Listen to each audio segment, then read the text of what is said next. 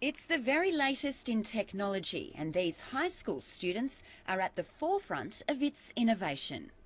Okay, so you just put the goggles on and it's like virtual reality. You can walk around, you can tilt your head to move, and the controller to move around and jump. To us, on the screen, it all looks 2D, but Lachlan feels like he's actually in the game. At St Columba, they're not just playing, but building. 4 of the kids developed this first-person game from scratch. It's a futuristic FPS and you can like run around, do wall jumps and stuff. Its name's Shadow of Earth. And for Iron Man fans, this type of technology is not far away either. So they're your hands up there? Yeah, so do you want to have a go? Yeah, I'll have a go. Oh, wow. Yeah. Basically, it's called the leap motion, and it senses all of your hands, and it senses what you're doing with your hands. So what would happen if we all put our hands in here? We could try it. Okay, let's try it. Let's see. Yes. 4. We've got 4 hands in.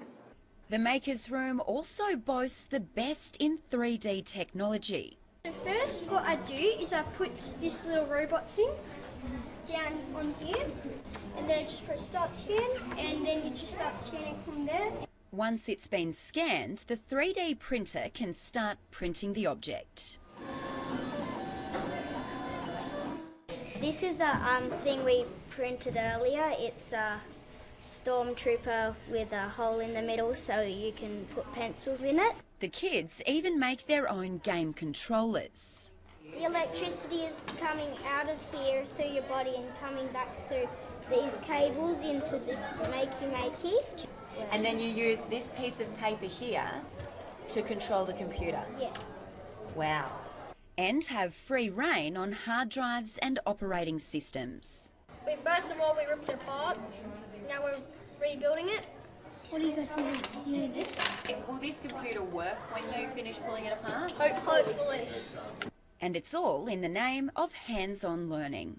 Not many people know how their phones work or how their computers work, but we use them every day. So what we wanted to create up here was a place for kids to learn how things work and create the next generation of innovators. Samantha Crowe, Prime 7 News.